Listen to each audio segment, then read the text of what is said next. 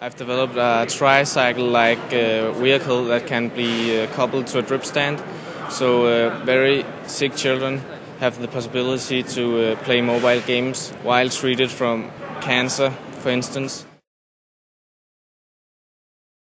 My project was to see if voters are swayed by a candidate's physical appearance. I love doing behavior projects, and I just wanted to see what makes us think this way, what affects us to change our votes or change how we think about the election and the candidates that are participating in this election. We found that not wearing a helmet was the main cause of fatality.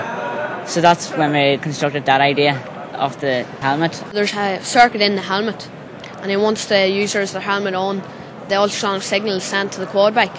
Then this lets the ignition start, so the driver can turn on the quad and go on around whatever they're doing. So this will mean that they'll have to wear their helmet. The goal of our project was to design some system that would allow existing military reconnaissance robots to pinpoint human targets, such as enemy combatants or friendly soldiers in need of medical attention.